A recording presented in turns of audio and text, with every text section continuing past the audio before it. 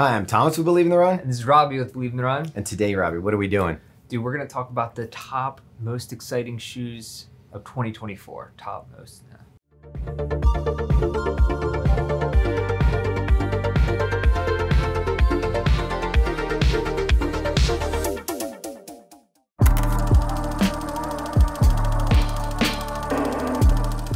Can you believe it's already 2024? I can, because the calendar says it. I know, but we just wrapped up the best of 2023, so check out those videos.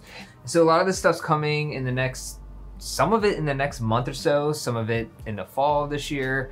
It's kind of just what we're excited about. Some of them we run in, some of them we haven't. Do we have any surprises for people?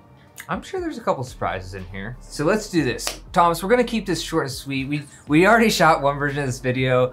It was like way too long. So we're just gonna keep it short and sweet, put the stats on the screen. Boom, boom, boom. If you need any other information, we have a whole thing on our website about the most exciting shoes coming up. So that's... And just in case you didn't know, believeintherun.com is the website. And it's sometimes a lot of the reviews that you don't come to YouTube are over on the website, so check that out. All right, let's do it. We're gonna do it in alphabetical order, kind of like zip through these as best as we can. We're skipping A, sorry Ultra, but we're going straight to Brooks. We're talking about the Brooks Ghost Max 2. So last year, that was a pretty exciting shoe for us, surprising shoe. I think it was our best max cushion shoe. It was. Yeah. It was a surprise.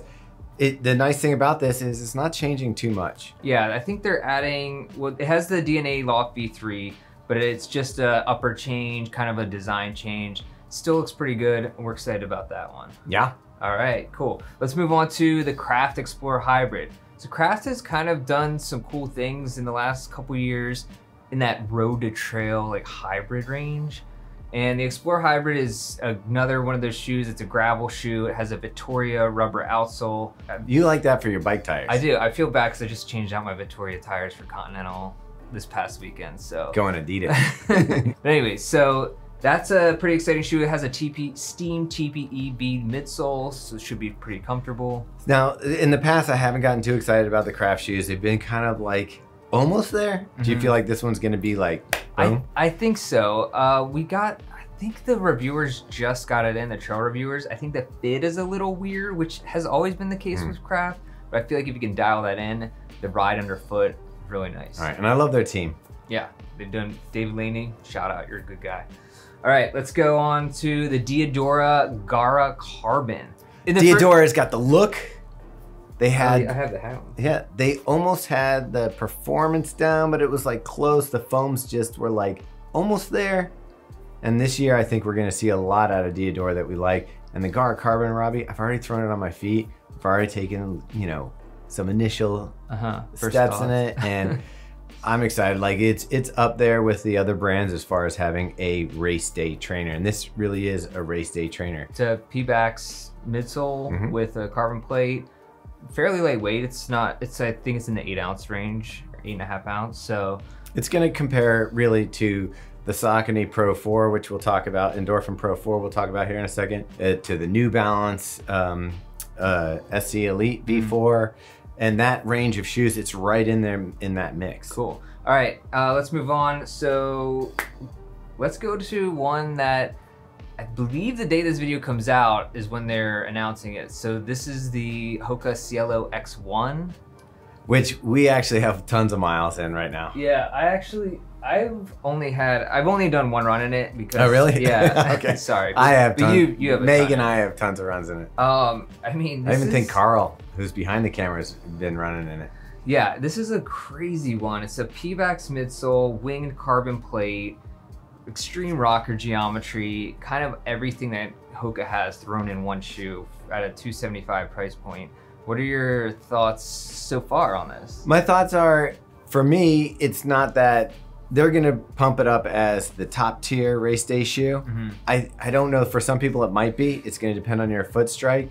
For me, it's much more that complement shoe to the Rocket X2. I really like the Rocket X2 for race day, so I'll stick with that. But this has a fun, rocker, soft feel that when you're done with your run, your legs feel really refreshed. My initial impressions of this shoe were that it felt, to me, the way I had wanted the Prime X2 Strung to feel. It's like that almost just crazy bounce, like, I don't know, release, compression and a release for me. Again, it feels with the rocker, it felt very effortless. We enjoy the shoe. We'll give you more review as it goes on, but it's something for you to be excited about, especially if you like Hoka and rocker running shoes. This is one you're gonna wanna check out. So here's the thing, Hoka has a lot of stuff coming this year that is pretty exciting. So real quick, we got the Mach X2 and the Rincon 4. Yeah, so the Rincon, it's been like 3 years since we've seen that. So, and it's still at $125 price point. So getting that lightweight trainer, which apparently they've added some resilience to it so it doesn't deaden out so quickly. I think it's gonna be comparable to the Rebel V4, which we've been testing and just wrote up our reviews. You can check those reviews out. I think it's gonna be in that range. It's gonna go up against stuff like the Nova Blast from Asics.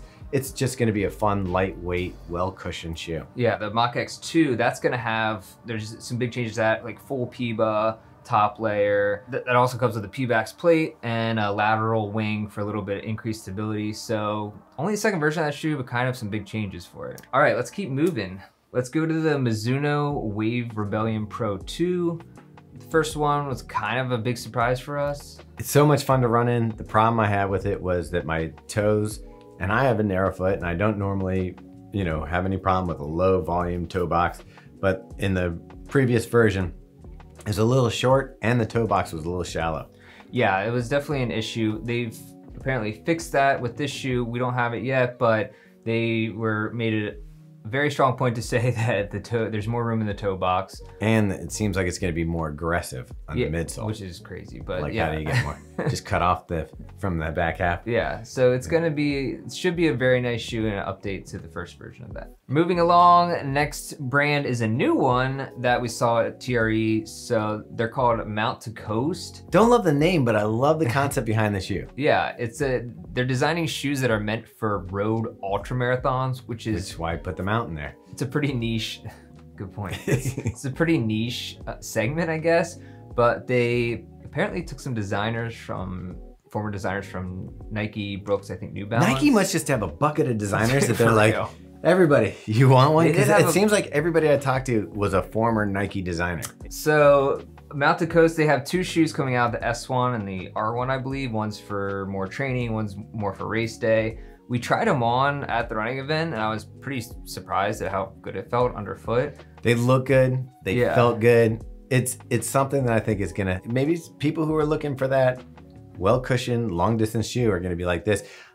Is the shoe. The crazy thing is, though, you talk about road ultras, all of us do long runs and we want that shoe that, can handle that 20-mile run and make your legs feel good. So, maybe it's a shoe that you save for those days. Yeah, and I think their whole thing is they put some stability elements that are light stability to give you that extra increased support over longer mileage. So your form breaks down. Yeah, I mean, mine breaks down within the first 2 miles, so. All right, but let's move on to New Balance SC Pacer V2. I mean, there's a few from New Balance. There was the Rebel, which we've already reviewed. It's pretty much the fuel cell line plus one. Yeah, so the Pacer V2, the Rebel V4, and the Balos, which is a brand new shoe. That's Balos. the fresh foam version. I think it's Balos. Balos, yeah. All exciting shoes coming this year. I mean, the Pacer, I feel like that's the shoe people are most excited about. It looks like Which is funny because the first version was kind of like a foam. Yeah, it was like almost like a flat, like carbon plated flat. So this adds some cushion to the midsole, some design elements. I call it SC Elite V4 Light. Yeah. Like it's a little lower stack, same ingredients. It's gonna have a more aggressive feel. It's obviously tuned for the 10K to maybe half marathon for a normal person. Oh, unless you're Emily Sisson. Emily Sisson is gonna run the whole marathon in it and feel great. So that shoe looks fun and fast, and that's gonna compete there with those like tempo day shoes that we always love to play with. So that's gonna be great. But what makes the Balos special? Why is that one? The Balos, it's one of those super trainers, doesn't have a carbon fiber plate, but it has a blend of PBA, fuel cell, fresh foam. It's like basically every super trainer. Yeah, it's a super trainer. Every element of foam that New Balance makes is in that shoe. And it's not in the fuel cell range, which means that it's not necessarily for high performance. I think it's gonna be more towards the comfort end. So I think that what they're going after, it's kind of confusing because it might go up against the more. Yeah, I think it's just maybe, I think it's a lighter weight shoe. So Yeah. kind of how the Super Blast for Asics is a lightweight max cushion shoe, even though it doesn't feel very soft, but. Yeah. So let's move on to a Nike. I mean, Nike Alphafly 3, everybody knows already. It has to be maybe the most exciting shoe of the year in general. Yeah, and if you didn't get one, don't worry. They're going to be pumping them out. We've already seen how it is. Yeah, the next colorway.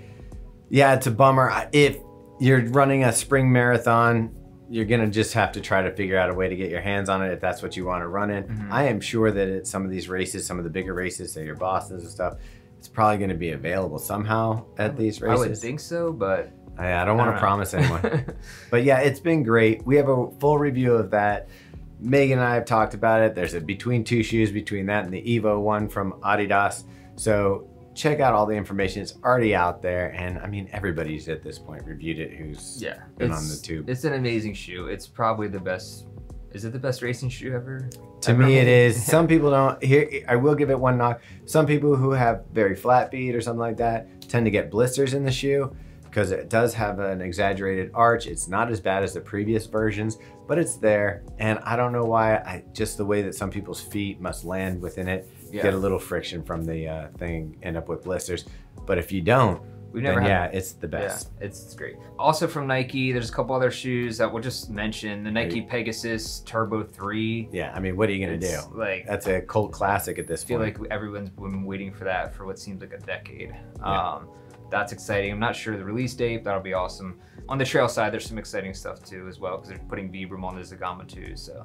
And then there's the rest of the Nike stuff. You're gonna get a new Peg, Zoom Fly 6, and probably some surprises. We always get surprises from Nike, like they don't let us know that something's coming out, and all of a sudden, pop, there it is. Yeah. Let's move on. We didn't do this shoe originally, but then we ran in it, and honestly, it's one of my more exciting shoes. Wait, what shoe are you biggest talking surprise. about? We're talking about the Reebok Float Zig 1. Yeah. And that's up on the shelf over here. And that was dude, I was just surprised by this shoe. It was a really... What surprised you? I don't know. I guess, like, it's Reebok. Like, I mean, it's not like they're putting out like the craziest shoes ever, but they've put out some good shoes. So the foams have been a little more advanced. Like, it's weird because they are behind, and they are, I kind of think of them as a budget shoe because they go on sale real quick, and the foams have been decent foams. So like, we've had some good shoes come out of there. But this one, I think that what you really like is that retro look. It's nice, yeah. And then having that sweet, sweet Zig foam. Yeah, it's a very flexible shoe underfoot. It's a nice and comfortable shoe. The upper is fantastic. For 140 bucks, pretty reasonable. Falls in line with all the other shoes in its range. So if it's something that you just like aesthetically, I think you'll... If you had a starter jacket in the 90s, you're gonna want them. All right, let's move on. Salomon S-Lab Spectre. We've kind of already talked about this shoe, and I'm sure you've seen it out there. It's a shoe that's meant for marathoners 3:30 and slower. 8-minute pace and above. So a top layer with Piba foam, bottom layer of EVA, kind of to give you that extra support and stability over, you know, if you're running 4 hours, 5 hours even. I think it has the potential to be a hit with runners in that range. Yeah, if you're just trying to break forward and you're like, do I wear an Alphafly for that? Like, I wouldn't say no, but I'm gonna also say this is a great alternative if you're not like, you know what, I want something that I'm gonna feel comfortable in. They've designed it so that the way that you're supposed to land on a shoe in the super shoe, like when you're running at the sub 6-minute pace or 6 minutes, the way that you're landing in a shoe is different, and the amount of time you're spending on the ground is different than if you're going 8 and above. So this shoe is supposed to optimize and help you with that stride and get you to the finish line to do your best. Yeah, so I'm excited to see how that shoe does. It really is a nice shoe. I've loved wearing it. All right, let's move on. So we got the Saucony Endorphin Speed 4 and Pro 4. It's gonna be hard to top the Endorphin Speed 4 for me for this year. I think Megan, Megan would agree with you. She's really liking it. And typically I've been kind of the one person in the office who's like, I don't know if the speed is for me. And this time I'm like, yeah, this is a really good shoe. And I have to admit, they've really dialed it in this year. Robbie, you said they kind of took the best of the two and the best of the three Yeah. and kind of mashed it together. I feel like this is the perfect blend of those two shoes. I thought the 3 was a little too safe, on the safe side. I feel like the excitement's back. It feels like a fast shoe, but it feels like you can wear for anything. Daily training, race day, tempo, whatever. Do you think if you didn't want to spend the money for like a 250 race day shoe, this would be your shoe? Oh yeah, this would be perfect for that. I mean, I don't know. I probably have 50 miles on this shoe already. I love it. This is one I also run. have like a ton of miles on that I was surprised because I don't feel like I've run in it that much. And then I checked my Strava and I was like, oh, dang, I've got like 50 miles on it. Everything you love about the speed line is there. And I don't know. And you don't feel guilty that you're ruining a super shoe for your 9-minute easy run. True, exactly, exactly. So yeah, very excited about this. And then the Endorphin Pro 4, I feel like, again, this is a blend of the 2 and the 3. I felt like the 3 for me was just a little too soft and safe. And I wore this for Turkey Trot 5K back in November. Did you go out too fast? I went, of course I did, absolutely. But it felt, for those first 2 miles, it felt great. Amazing. I mean, the turnover, it just feels like that original Endorphin Pro feel, that snappy feel, but without maybe the harshness of it. I use it yesterday for an 800 workout, so I know what you're talking about. Okay. When you get going and you really start picking up the pace, it kind of sings. I could definitely feel the plate in it. I noticed a plate. Yeah. And it's got nice cushioning. Again, I'm gonna say there's like this tier of super shoes that are gonna compete all with each other. This one, the SC Elite V4 from New Balance. I think you're gonna see the Gar Carbon in there. And there's a few others that I would throw in that section. So lots of options for runners this year. If you like Saucony, you like the way the shoe looks, you're gonna have a fun shoe to run in. Yeah, it's a good one. I mean, I'm always impressed with the Endorphin line, how they can keep putting out really good shoes for the last 4 or 5 years. Yeah. So good job, Saucony. So another exciting shoe for us that has a Pipa midsole that's coming this year is the Topo Athletic Spectre 2. And last year they had the Cyclone 2 that came out, which had a P-Bax midsole. But it was a lot like the Rebel V2. Very similar, very similar in many ways, including the design. Right. But it's a thinner, up-tempo daily trainer. Yeah, very lightweight. I think under 7 ounces.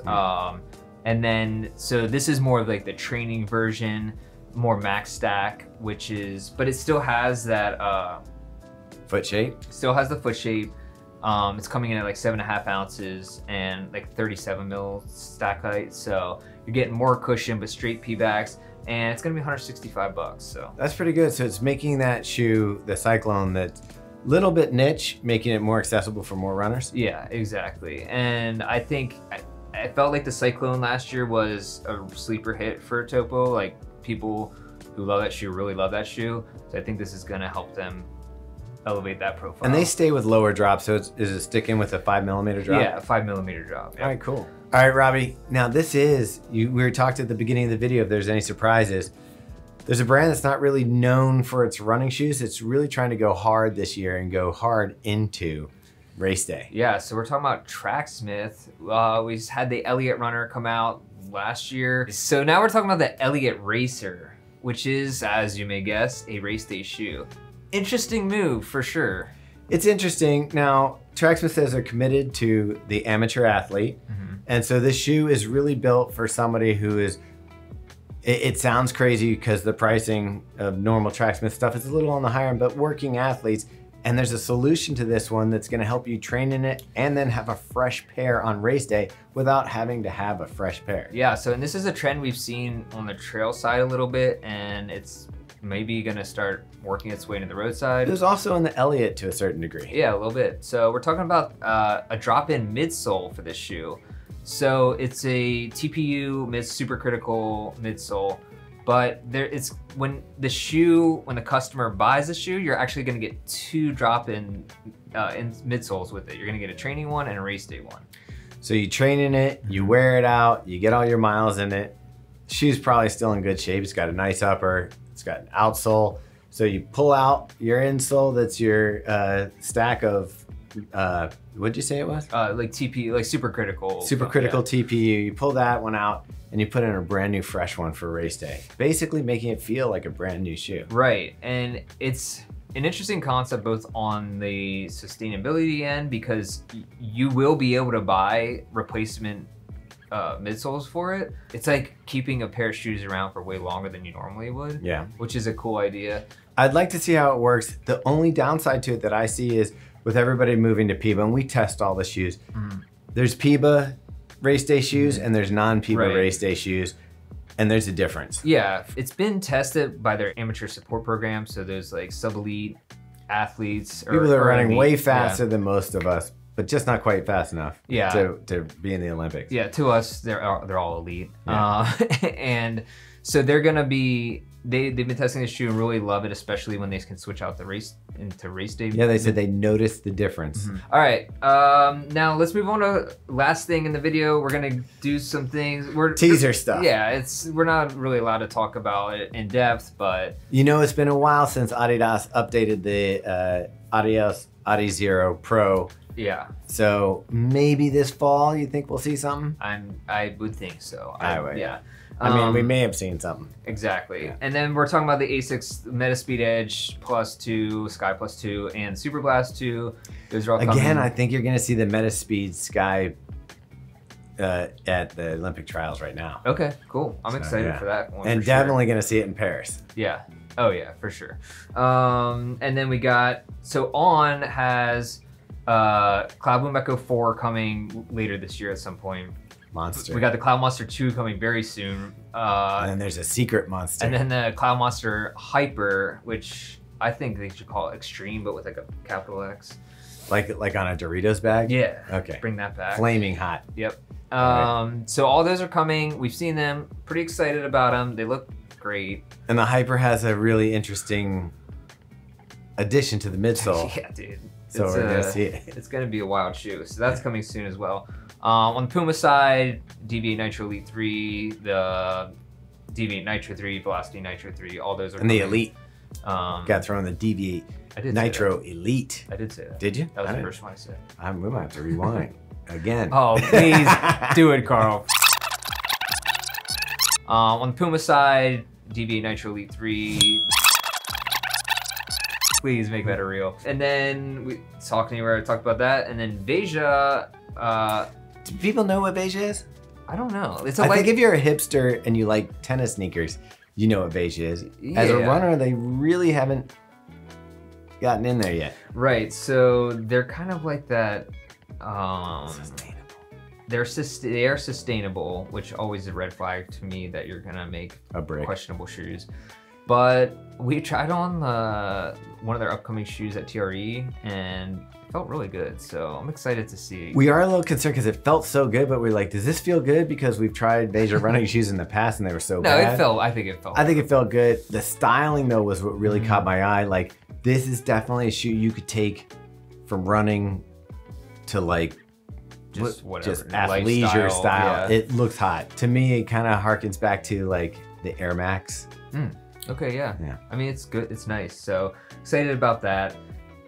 I think that's about it. I'm sure we're forgetting some stuff. Why don't you ask people to just tell us in the comments what they're most looking forward to? Yeah, definitely. Drop it in there. There's always things popping up on Reddit and Instagram that's coming that sometimes we haven't even seen yet. And anything else, you can go over to our website again. There's much more content there, especially on the trail side. We're not covering all the full trail stuff, but there's really tons. Exciting stuff. The new North Face, the new Speedgoat, the North Face stuff, the Tectonics 3.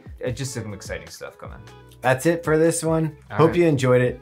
You know, we put a lot of work in this, especially since Carl had to edit this one twice. So go ahead and slam that like button and subscribe to the channel because we got more stuff coming for you. So get excited. And hopefully when you're watching this, we're having a lot of fun with Hoka and Sidious Mag down in Orlando as we cover the trials. So and we have plenty more events coming up this year. We'll be in Boston for the marathon. We're gonna be doing some fun stuff. Paris. Yeah, Paris. For the Olympics. So yeah, make sure you follow us, subscribe to our email where you get all those notifications, and come hang out with us sometime this year. Yeah, that's my favorite thing is seeing you people. So come out to an event. We'll probably throw some swag at you. It's a good time and you get to meet the other people. Yeah. All right. Thanks for watching.